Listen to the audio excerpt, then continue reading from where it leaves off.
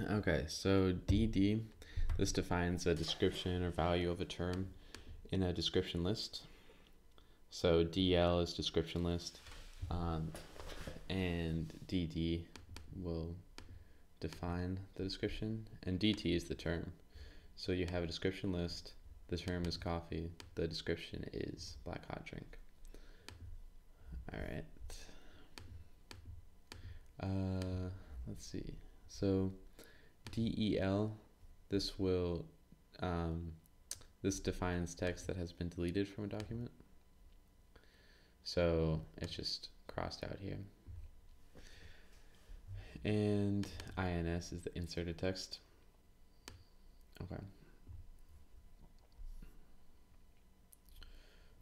Details. These define additional details that the user can view or hide. It's used to create an interactive widget that the user can open and close, and any sort of content can be put in here. But it should not be visible unless the open attribute is set. So you can see here, here are the details and the summary. And if you click here, then you can kind of see everything that you put inside of there. It's only supported in Opera, Chrome, and Safari right now, but it might change. DFN, this represents the defining instance of a term. So you can see here, HTML italicized and then defined right here. It's often the first use of a term in a document, and yeah. Okay. Dialog defines a dialog box or window. Let's see.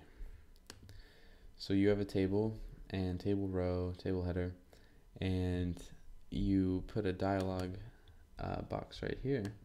So this will just open a window. And this is also only in Chrome, Safari, or Opera. And what is it for? It's just, it makes it easy to create a pop-up dialog or modal on a web page. So div just defines a section in the document. So this it helps you group block elements, and then you can style them in CSS. So here you just have this section enclosed in a div element, and then you can style it to have blue text. DL defines the description list. We saw this earlier with TD. So this is the list, term, and description. Okay. DT, description term. EM defines emphasized text. So this is just basically like italic. Okay. And embed defines a container for an external application. So like here it has Flash embedded is the source.